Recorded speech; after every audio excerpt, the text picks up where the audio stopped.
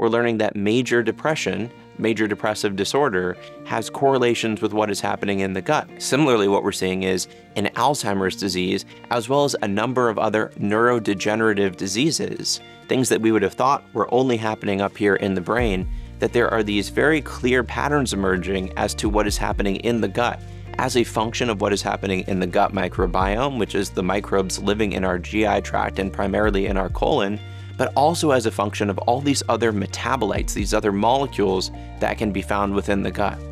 So we have kind of collapsed these different universes of our learning in terms of saying, well, the heart is here, the brain is here, the gut is here, and now we appreciate that what happens in the gut has a dramatic impact on what happens throughout the body. The domain that I'm most interested in is how that changes our brains. The one other thing I'd like to add here is we have historically looked at the brain as separate from the rest of the body. We believe that what happens in the brain is not necessarily reflective of what happens in the rest of the body.